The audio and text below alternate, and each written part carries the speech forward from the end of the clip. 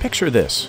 You're in a Boeing 747, cruising at 38,000 feet above sea level, when you feel the plane jerk, sputter, then come to a halt. That's when a voice comes on the intercom, calm with just a hint of panic. "Passengers, fasten your seatbelts and brace for impact." Your heart sinks as you feel the plane begin to nosedive towards the unforgiving ocean. Oxygen masks drop from the ceiling, and the child beside you starts to cry as you try and remain calm. So, what do you do next? Or perhaps more importantly, what should you do next? Whenever we board a plane, we cross our fingers, maybe offer up a small prayer, and hope nothing goes wrong. But should the worst come to pass, a little bit of preparedness can go a long way. So remain in your seats and buckle up, as we tell you what you can do to survive even the most brutal plane crash. Don't forget to like and subscribe, and make sure you stay tuned till the end to find out how far a human being can fall without a parachute and survive. Let's face it, flying can be a terrifying endeavor. One wrong move and you could find yourself stranded on a remote glacier in the Andes, with no food and water, forced to resort to cannibalism to survive. Okay, that's an extreme example, but it's not so far-fetched. In fact, it's exactly what happened to the passengers of Uruguayan Air Force Flight 571 back in 1972. Hearing that, it probably makes sense why at least 40% of passengers have experienced fear at one time or another when flying. After all, flying means sitting in a small metal tube hurtling through the clouds at just under 1,000 kilometers an hour, which straight up sounds like a recipe for disaster. But fear not! Plane travel is actually really safe. The odds of something going wrong are around 1 in 11 million, which means you do way more dangerous stuff than fly every day, like riding an escalator. You don't get anxious before getting on one of those, do you? Or maybe you do.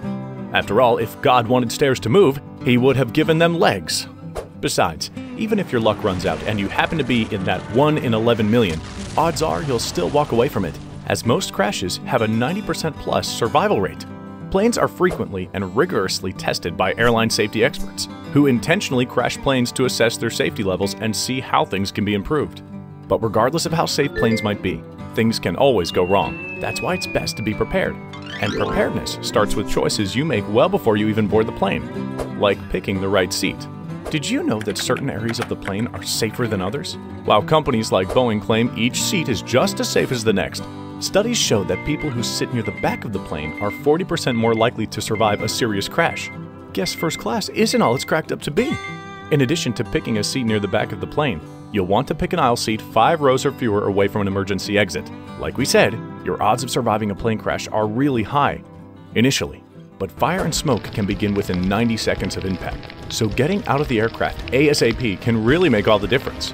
While flight attendants are supposed to make sure passengers exit in a calm and orderly manner, we all know how emergency situations can cause panic and confusion. By positioning yourself near an exit, you ensure that you'll be one of the first people off the plane, increasing your survival odds significantly. Now that you're in your perfectly selected maximum survivability seat, you'll want to go ahead and make real familiar with the in-flight safety manuals airlines provide for you. Sure, some of the stuff in there might seem dumb, like how effective can the brace position really be against a 38,000-foot fall? But they're there because they're proven to work. For example, you'll want to keep your seatbelt on at all times, or at least when the flight crew recommends it. Things can get a little topsy-turvy when a plane crash is imminent, and you rarely want to find yourself out of your seat if it does. If so, you could find yourself crashing wildly around the cabin, injuring yourself and others. And that brace position we just mentioned, it's actually incredibly effective and increases your odds of survival significantly. The worst possible thing that can happen during a violent crash is that you get knocked out and are unable to take next steps like grabbing a life jacket or getting an emergency exit. The brace position is designed to protect your head from impact and stop your limbs from flailing around and potentially getting broken. So when the time comes to evacuate, you're capable of doing so. Some passengers try and fall asleep as soon as possible on flights. But for the love of God, make sure you don't sleep during takeoff or landing. These are the times when chances of a crash are at their highest. If you need a guideline, you can follow something called the 3-8 rule. Make sure you're awake and alert during the first 3 minutes and the last 8 minutes of every flight. Oh, and speaking of God, if you're religious, you can always pray nothing goes wrong. While there's little evidence to support that this will do anything to increase your odds of survival, it couldn't hurt, and at the very least, it'll keep your spirits high. Take all this with a grain of salt though. No two plane accidents are the same, and nothing we've mentioned guarantees survival. What saves one person may doom another. For example, Reddit user Highlander TCB01 believes it was their decision to take off their seatbelt that allowed them to survive a deadly plane crash. Highlander was thrown clear of the wreckage rather than being buried underneath it, like the unfortunate passengers who chose to follow more standard safety procedures. Meanwhile, Erwin Tumiri, one of the 6 survivors of Lamia Flight 2933's crash into the Colombian mountains back in 2016, Tumiri stayed in his seat, buckled his seatbelt, and went into the braced position, while most of the other passengers panicked and got out of their seats instead, and credits his decision to follow protocol with his survival. So while there's always an element of randomness to any crash, the things mentioned in this video are intended to maximize your survival chances. Remember, 90% of plane crashes are survivable, and 76% of passengers will survive even the most serious crashes. But surviving impact is one thing. Surviving long enough to be rescued is another, while help will hopefully be on its way. Intense weather conditions can delay rescue operations by hours, if not days. Just ask Walter Wyatt Jr. Walter was in the middle of a violent thunderstorm when both engines of his personal plane went out, and he found himself plummeting towards the tempestuous ocean. Fortunately for Walter, he'd radioed for help earlier, and there was a search and rescue plane nearby. Unfortunately, the treacherous weather conditions meant the plane couldn't see Walter in the water. Walter was prepared. He had a life jacket, 2 flares, and had managed to remain conscious even after the crash. However, his flares were faulty. One sputtered out just seconds after he lit it, and the other one refused to ignite entirely. Unable to signal to the plane, he had to watch in despair as it circled overhead looking for him, then returned to its base to refuel. Walter's life jacket kept his head above the rough, choppy waves, but even that solace was short-lived, as the wear and tear of the event caused his life jacket to spring a leak. If that wasn't enough, Walter had cut his head during the rough landing, attracting sharks to his location. Walter spent over 15 hours at sea, desperately trying to keep his life jacket inflated, kicking away at circling sharks, and trying to remain calm against overwhelming odds. Eventually, the weather cleared, and rescue workers were able to find an exhausted Walter and bring him back to safety. If there's anything to be gleaned from this miraculous survival story, it's that preparedness and a will to live can help combat even the most overwhelming odds. Walter had previously taken a sea survival class, helping him stay calm even when lost at sea. If he was a little more prepared, he might have checked all his equipment before flying and found the faulty flares. But hey, we're not here to point fingers.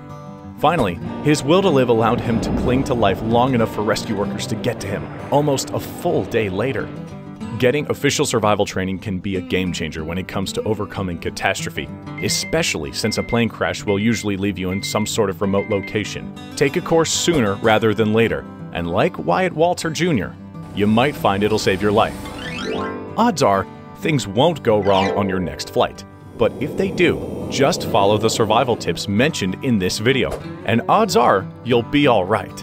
Of course, there are some flights out there, like Malaysian Airlines Flight 370, that straight up disappear. And to be honest, we're not really sure what to tell you there, since we're still not really sure what happened in the first place.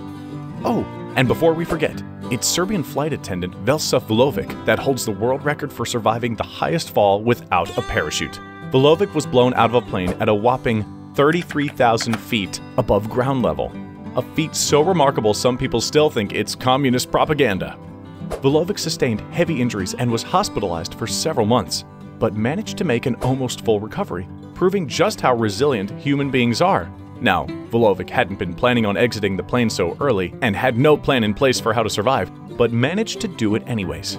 It's just like how every Stranded on a Desert Island movie begins.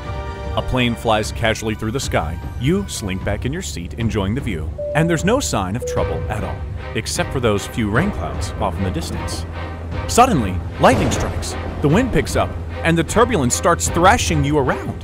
You forget every safety procedure the flight attendants showed you, and soon, you're plummeting out of the sky like a fuelless rocket ship. Say goodbye to life as you know it! But wait, what's this? You managed to crawl out of the wreck? Something must have blocked your fall. How is that possible? Is surviving even possible? Oh, it's very possible. And here's how. First, let's ask Vesna Vulovic. She survived the longest fall in history without a parachute. Vesna was a Serbian-born flight attendant. It was a job she always wanted to do because she loved travel. But when the flight attendant test came around, she was worried she wouldn't pass due to her naturally low blood pressure.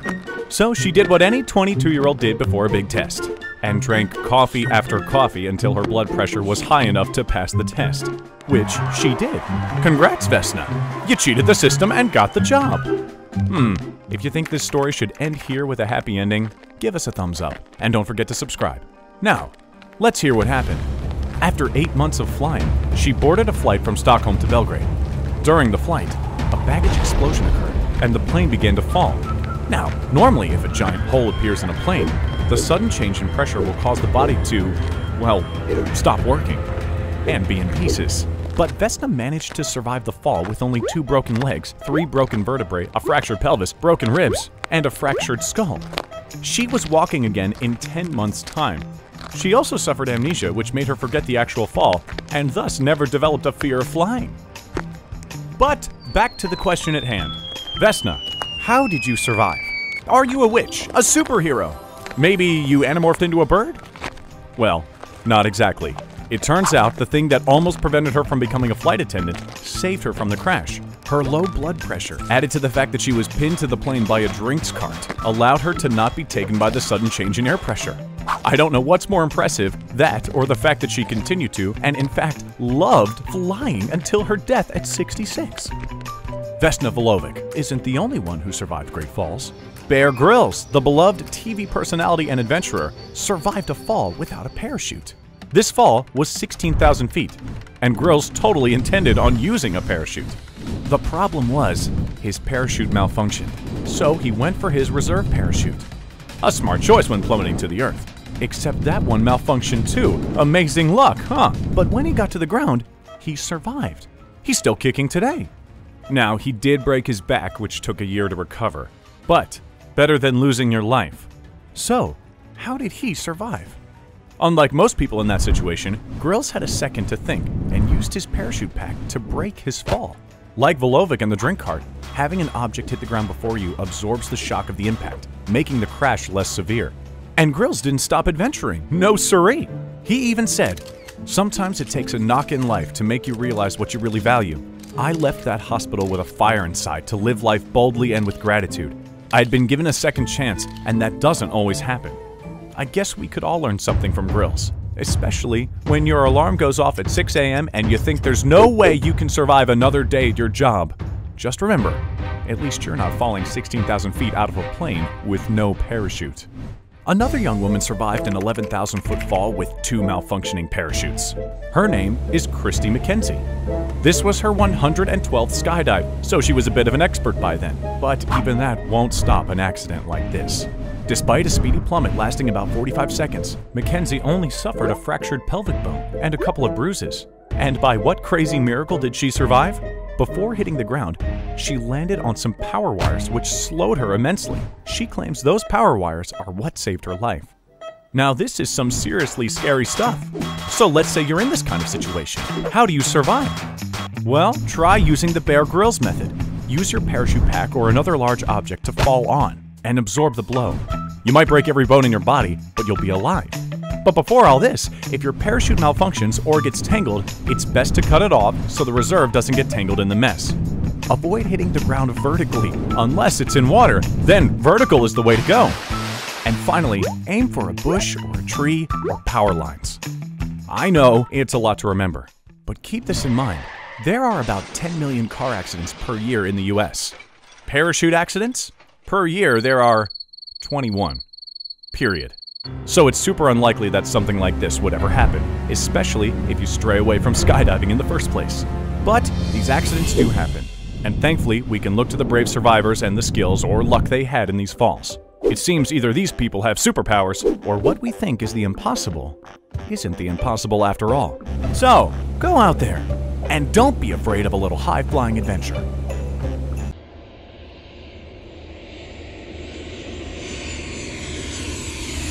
Have you ever walked by airport security on your way to your plane, eager to get on with your 12-hour flight, only to be confronted by a 6-foot man in blue? You're left confused and a bit panicked. What crime could you possibly have committed? You notice too late the dangerous item in your hand, a 125 milliliter bottle of Fiji water.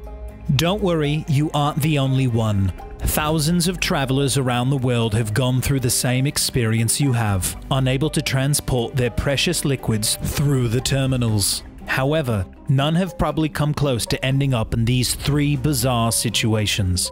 In 2015, a Chinese woman drank an entire bottle of cognac at the Beijing airport. Not a joke. Instead of surrendering it to security, she pulled out the large bottle from her carry-on and proceeded to chug it dry, in front of what would have been some pretty shocked and impressed onlookers. Unsurprisingly, she became too drunk to get on the plane and was taken by paramedics to a hospital to be given IV fluids. Now, the case could be made against alcohol on a plane, but what could explain the crazy situation when a 13-year-old wasn't allowed to bring her insulin on board the plane? The incident occurred in 2018 at Manchester Airport, where the girl and her family were supposed to be flying to Italy on a relaxing holiday. She was stopped by security and told to separate her insulin from their sealed containers and package them in different bags. The young teen was even left close to tears after being told by a guard that her medicine could make the plane crash. True, some things that are potentially dangerous should not be allowed on a plane. The guards are just doing their jobs. However, that did not seem to be the case at all in 2009 when a UK man was stopped from flying over his bottle of water. But not his 6-inch serrated knife? What did these three people have in common? It wasn't alcohol, it wasn't medicine, and it definitely was not possession of a dangerous weapon that could have been used to hijack a plane. No, the one thing these strangers, and many others who've been stopped by airport security have in common is this: over 100 milliliters of a liquid. Why is this an issue? Well, the American Transportation Security Administration, or TSA, rules state that any carry-on liquid or gels have to be stored in a 3.4 ounce or 100 milliliter container.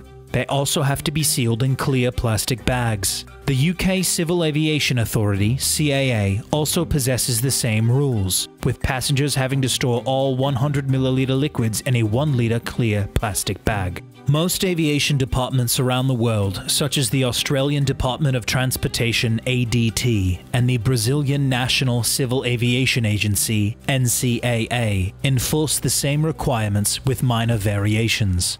What does this mean for flyers? This.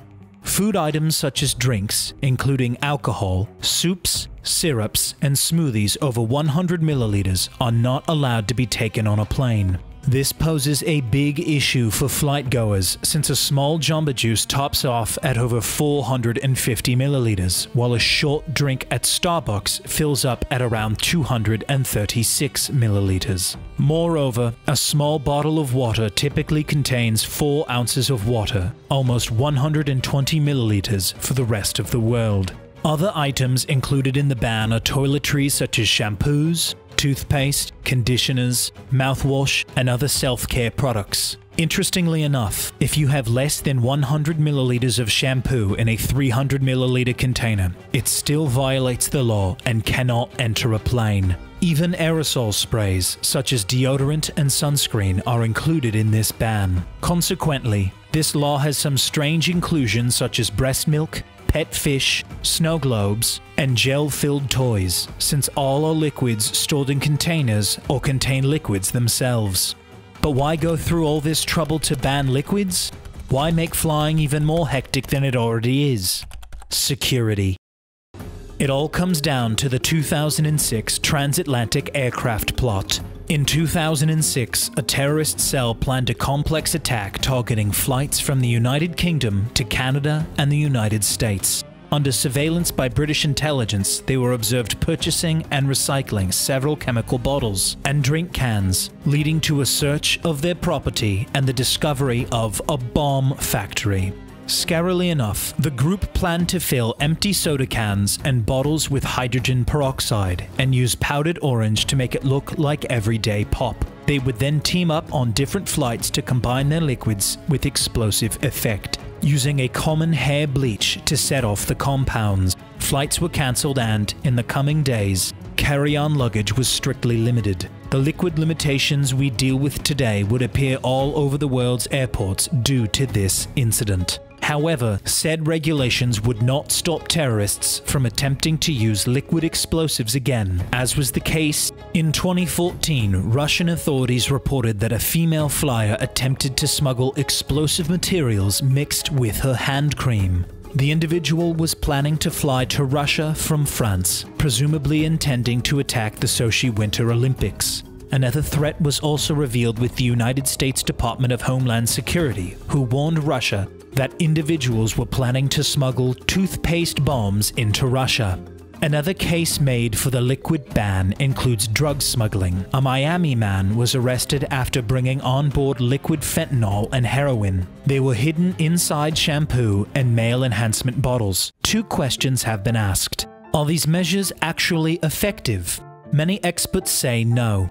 Some explosive mixtures do not even require more than 100 milliliters of liquid, as seen with the Nigerian teen bomber. One report often states that all the components needed to make a dangerous solution can be purchased in small sizes in the airport's duty-free. Airport-bought shampoos, shaving creams, lotions, and sprays can be mixed together for deadly effects. Are changes coming soon? They already have. It is important to remember that these measures were supposed to be temporary. They were specific reactions to a specific event. Roughly 12 years on, many groups are voicing their complaints, with passengers complaining about the long wait times and intrusive security measures, turning what should be a simple 2-hour flight into a 5-hour ordeal. In response to these concerns, the TSA is considering new X-ray technology that will be able to detect harmful liquids in luggage and on passengers, with the CAA testing these same technologies.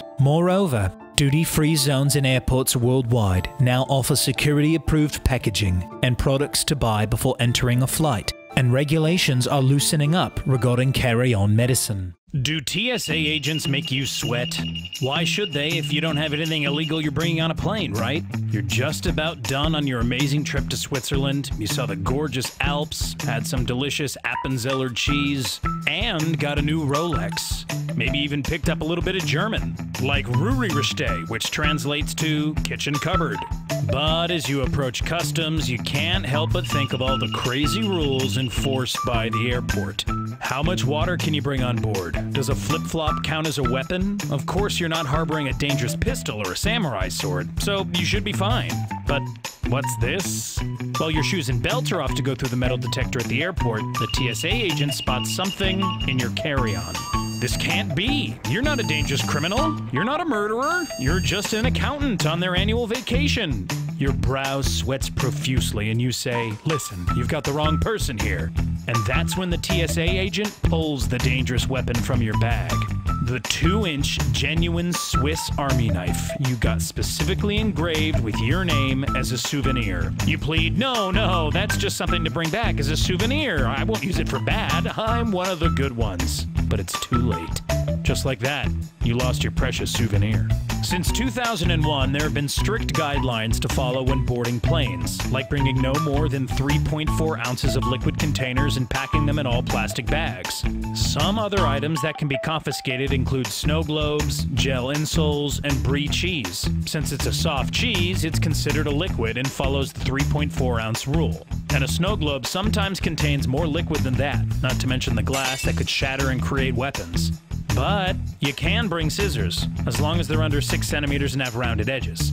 Clearly, the TSA do have their insane precautions to ensure the safety of all passengers. Consider these items that have actually been confiscated by TSA agents. An old-timey war cannonball, probably straight from a pirate ship. Snakes, that's right, Samuel L. Jackson would be furious if he knew about this one. A bottle of seahorses, don't forget about that 3-ounce rule, seahorse lovers. A life-size teddy bear, he had no drugs or weapons inside him. This cuddly friend was just too big. One guy even tried to get through with a stolen ancient artifact. A Newark traveler tried to smuggle a 5,000-year-old pot through from the Tang Dynasty. A sarcophagus has even been tried through airport security. There are also tons of weird things you're actually allowed to bring. You can bring ice skates, which are like literal knives attached to your feet. You can bring fresh eggs, a bowling ball, and even a cheese grater. So you can bring a cheese grater, but not the actual cheese. Yeah, got it. Another weird item you can casually bring on a plane? Try a Christmas tree.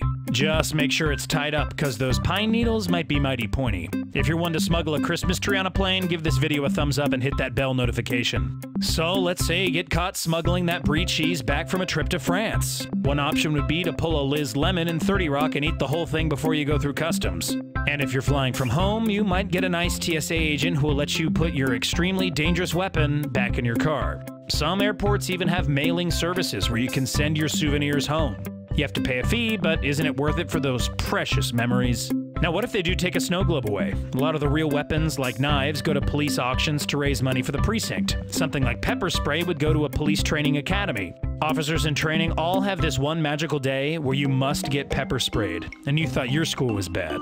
The reason behind it is so that every officer will understand that its use has effects. Some academies even do this with tasers, so if you bring one of those on board, it'll soon be in the hands of another cop. Something like scissors also gets sent to schools, but more for, say, you know, a second grade class. I hope there's no pepper spray in there.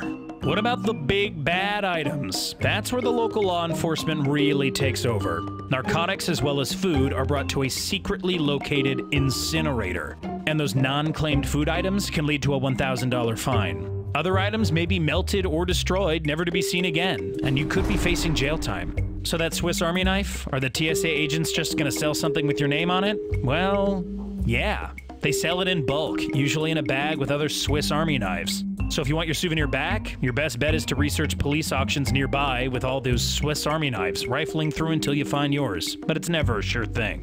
Airports are kind of a mystery to the average flyer. The young boy's mother still doesn't know what happened when her 2-year-old rode the baggage conveyor belt for 5 whole minutes. Lorenzo Vega stepped away from his mother in the Atlanta airport, and just like that, he was whisked away on a journey that before only baggage could tell.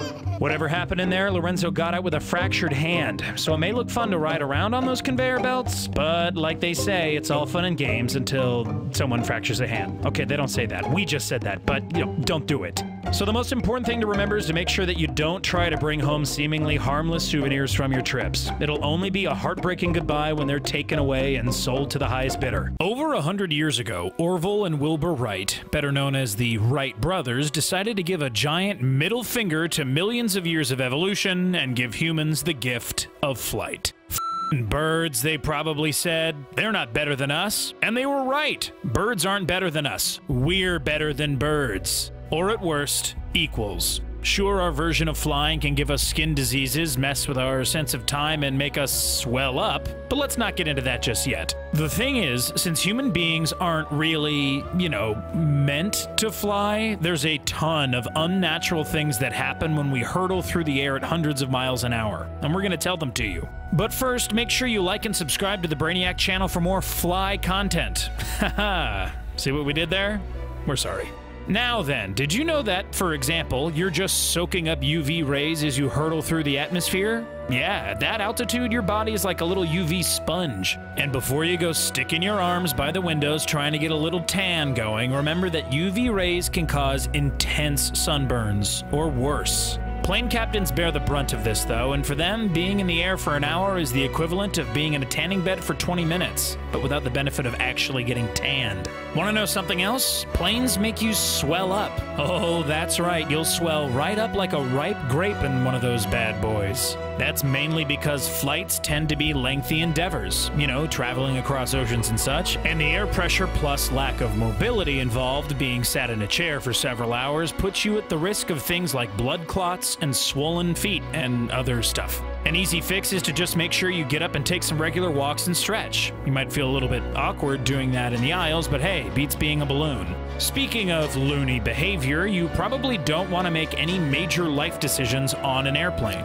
Cabin air has less oxygen than good old-fashioned Earth air, which might make you feel groggier, foggier, and some other word that ends in augur that we can't think of right now. Dog ear? Sure, let's roll with that. If you want to pretend like you just didn't hear that last thing we said, a plane is the perfect place for you to be. The air pressure change on planes makes our ears freak out, and it's super common for people to experience ear discomfort and muffled hearing during a flight. You know, that kind of muffled hearing that might make somebody want to click that notification bell above just so they can make sure they know what's going on? Huh? Wink, wink, nudge, nudge. Anyway, yawning and chewing gum are another good way to make that feeling go away. way, so don't be weirded out if you look around your plane and everybody's got their mouths open, unless they're also screaming in terror, in which case, baby, that plane's going down.